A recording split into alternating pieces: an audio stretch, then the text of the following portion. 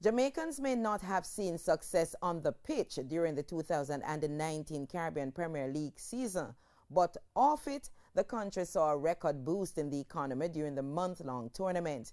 But the COO of the CPL wants the government to do more. Daniel Blake reports. After years of appeals, the government finally partnered with the owners of the Jamaica Tallowers for the 2019 season of the Caribbean Premier League.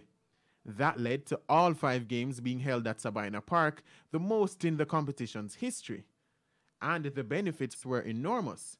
According to a study conducted by world-renowned researchers Gov't, the tournament created a total economic impact of over US $17.5 million in Jamaica, an incredible 66.33% increase achieved during the 2018 event. However, countries like Guyana, Trinidad, and Barbados saw a bigger boost in their economy.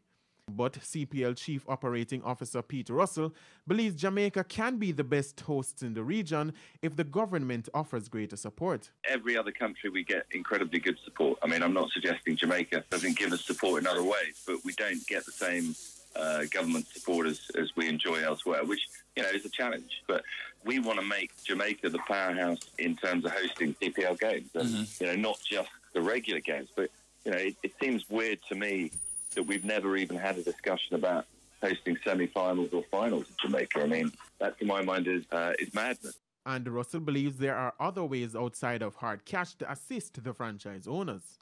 Yeah, there's always concessions the government can give. I mean, it just depends, the extent that they're willing to do that. I mean, we have a very good concession deal in Guyana, which allows the owners to really save a lot of money.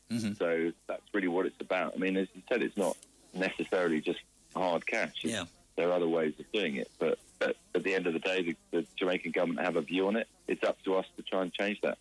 Meanwhile, Russell revealed that the 2019 CPL was the most viewed in its history and hopes to continue as one of the best in franchise cricket. Yeah, cricket has improved dramatically in the last 3 years from where it was, because it's a proper tournament now. And as much as you look at the audience figures, we've now got 300 million eyeballs that watch this thing every year. That's impressive when you consider we only had 200 million last year.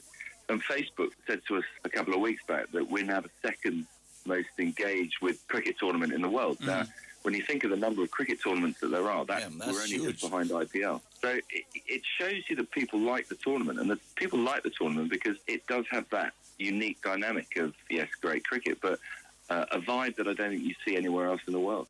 The 2020 season of the Caribbean Premier League is expected to begin in August.